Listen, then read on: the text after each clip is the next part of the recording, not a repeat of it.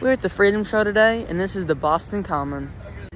The Boston Common was established in 1634.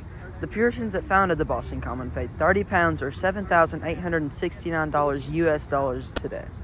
The Common has served as a central gathering place for many years. In 1775, over 1,000 redcoats camped on the Boston Common during the British occupation of Boston. The Common has held many famous speeches. One of them were Charles Lindbergh, which supported commercial aviation. Many anti-Vietnam War rallies took place at the Common. Martin Luther King held a civil rights rally at the Common too. Next up is the Massachusetts State House.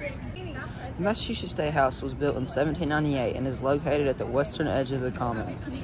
The State House has a very interesting design and architecture. It has a big golden dome that is designed by Charles Bulfinch that is visible from the top of Beacon Hill. Many historical events have taken place at the State House, including the signing of the Declaration of Independence, the 1850 Fugitive Slave Law debate, and, most importantly, women petitioned for greater civil rights and also the right to vote. Our next stop is Park Street Church. The Park Street Church building was designed by Peter Banner in 1809 and was the tallest building in America for 36 years. The church had a big role as a center of early abolitionist activities because the church congregation was one of the first congregations to speak about anti-slavery on a national level. The church's significance in promoting social change was that they were one of the ones to promote it. Many people spoke at Park Street Church, like Edward Beecher and William Lloyd Garrison. Both Edward Beecher and William Lloyd Garrison spoke about anti-slavery. Our next stop on the Freedom Trail is Granary Burying Grounds. Many notable figures are buried here at Granary Burying Grounds, like Samuel Adams, John Hancock, Parr Revere, and Christopher Tuggs. They are all very important part of American history. John Hancock signed the Declaration of Independence. Parr Revere was a supporter in the American Revolution and fortified Boston against a possible British invasion. Samuel Adams signed the Declaration of Independence and helped organize the Sons of Liberty and was governor of Massachusetts for a long time. Christopher Tuggs was the first person to kill because of religious belief in the American liberty and used his memory to support an end to slavery in America and get equal rights for African Americans. Our next stop will be King's Chapel. The significance of King's Chapel is the first Anglican church was important because all the churches were Puritan. It was the only Anglican church in the New World. King's Chapel's role during the Revolution was that it helped create a Unitarian Christian faith. The historical importance of joining the burying ground was having a place to bury loved ones was an important priority. Many important people were buried here, like Mary Clinton, and John Winthrop. John Winthrop was the first governor of Massachusetts Bay Colony and was a Puritan founder of New England. And Mary Clinton was the first woman in Plymouth. The significance of the headstones at the burying ground is pretty interesting. The gravestone that inspired Nathaniel Hawthorne to write The Scarlet Letter is in the burying ground. Our next stop will be Benjamin Franklin statue in the Boston Latin School. There's a reason that Benjamin Franklin has a statue in this great school that he went to. Benjamin Franklin made the New England Controversy and the second newspaper in America. The first one was the Boston Newsletter. Benjamin Franklin made the terms battery, positive charge, negative charge, and created new ways to generate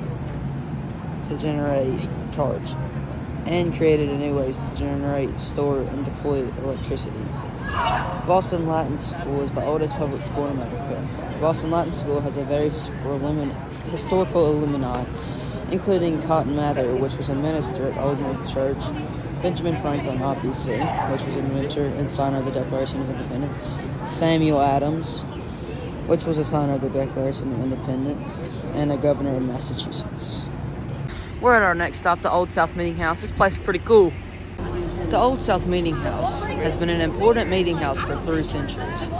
The main hall has held political organizers, ministers, and civic leader meetings. Before the Boston Tea Party, lots gathered at the Old South Meeting House to debate controversial tea tax. Toward the end of the debate, Samuel Adams gives the signal to start the Boston Tea Party. Everyone wanted to have freedom of speech in the Revolution era because everyone wanted to have their own opinion, and some colonies made it treason to support the British. Our next stop is the Old State House. See you there. This is the Old State House. The Old State House has a very interesting architecture. It is a big red brick building. It is very symmetrical, and its primary feature is a tall, multi-part steeple with glass windows. The Old State House has a high Georgian style, meaning it was designed by a highly trained British architect, not an American.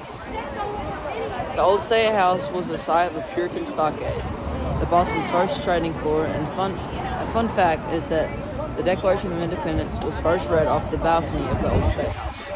The Boston Massacre happened at the Old State House. This is the site of the Boston Massacre. The massacre made colonists more worried about the British rule and unfair taxation, so that roused them to fight for independence. Like I said, the Boston Massacre is right outside of the State House. Crispus Attucks, who was in the Boston Massacre, was at the front of the mob that went to confront the British soldiers. We're about to be at the Faneuil Hall, and we're about to show you what this place be. This is the Faneuil Hall. Faneuil Hall has been a meeting hall / marketplace for 270 years, and is still a stage of debate and a marketplace. James Otis, Dr. Joseph Warren, and other Sons of Liberty would speak at Faneuil Hall, making it known as the Cradle of Liberty. Peter Faneuil is the person that Faneuil Hall is named after. Samuel Adams, James Otis, and Dr. Joseph Warren were famous people who spoke at Faneuil Hall. The legend of the weather vane looks like a grasshopper is that the grasshopper was used in the War of 1812 to spot spies. We're at a very historical building. You'll never guess what it is. The Paul Revere House. Pretty cool.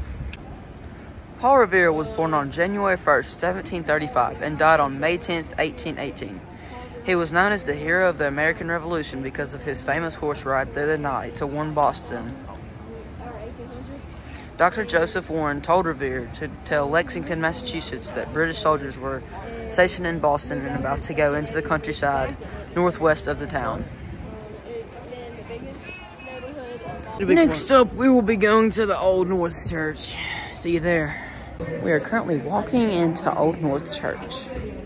Sadly, we couldn't video in Old North Church, but we're in the courtyard right now, so I'll tell you about it. The lantern signal that signaled the start of Paul Revere's ride was very interesting. Paul Revere told other patriots to light 2 lanterns and put them in the Old North Church. The light for patriot leaders across the Charles River in Charlestown, and showed the route that the British were going to take. The church's role in the Revolutionary War is very important. If we didn't have Old North Church, Paul Revere wouldn't have done his famous ride. Robert Newman and John Pulling were very important to the church because they were the ones who put the lanterns at the top of the church to help Paul Revere with his famous ride. The purpose of the pews in the church was to keep out cold. The Old North crypts